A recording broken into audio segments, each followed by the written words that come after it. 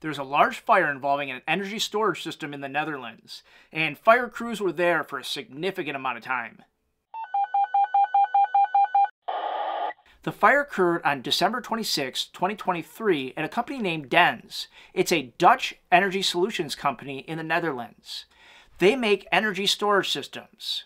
They're large devices full of lithium-ion batteries, and this one was 2.3 megawatt hours, a massive amount of power.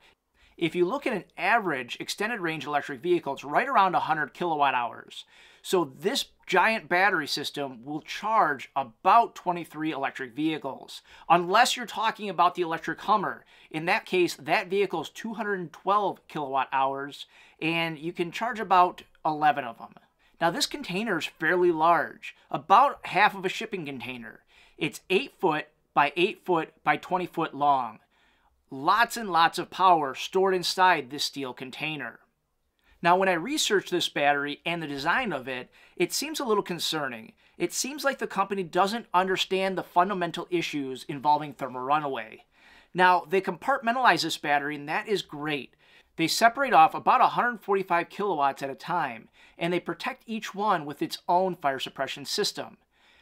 What they fail to realize is fire suppression isn't going to stop thermal runaway. Thermal runaway has two issues.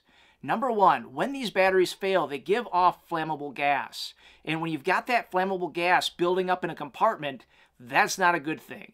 That can lead to explosions. Ventilation is key in that regard because you want to ventilate that gas out of the structure. It's actually kind of interesting because if you look at Tesla Megapacks, for example, they have igniters inside of their battery packs. That way, if they detect thermal runaway, they fire those igniters off, making sure they burn off the gases. The second part of thermal runaway that's a big issue is all the heat that's inside of there. Each cell gives off a tremendous amount of heat when they fail, and that heat will thermally damage its neighboring cells, causing them to fail. And you've got this cascading thermal runaway effect, cell to cell to cell.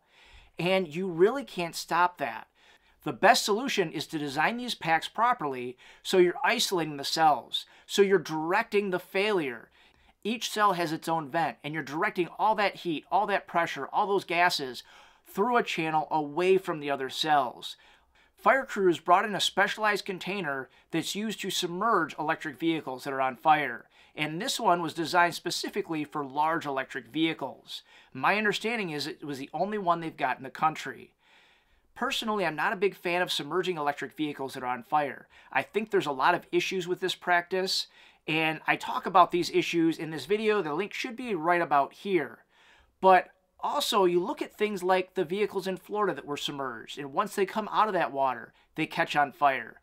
There's a lot of issues, again, submerging electric vehicles, and this tank specifically, it's not designed to fill that tank all the way to the top.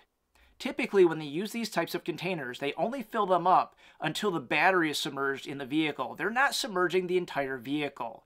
And with an energy storage system, you really have to submerge the whole thing, and that's what they tried to do. Unfortunately, there was a catastrophic failure because these containers aren't necessarily designed to be filled all the way to the top with water.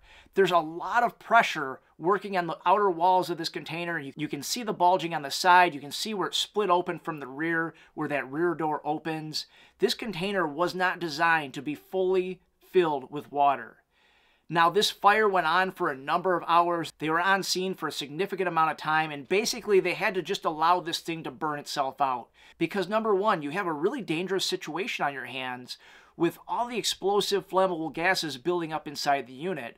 But number two, it's very difficult to access the batteries inside of this unit. A lot of the newer energy storage systems, they're actually not designed this way anymore. They actually have access panels all around the outside of the structure. That way you don't have a single point of access. It's easier to open these containers up, ventilate them, and compartmentalize the batteries themselves. Energy storage systems are becoming very common right now. They're probably in your area and you don't even know it. And when it comes to building codes, when it comes to testing, a lot of this stuff is so new that building electrical codes, they're barely keeping up. A lot of them don't even mention these types of systems. The testing that's necessary to make sure these systems are safe, it's still unknown. They don't know what they don't know, so they can't test for what they don't know.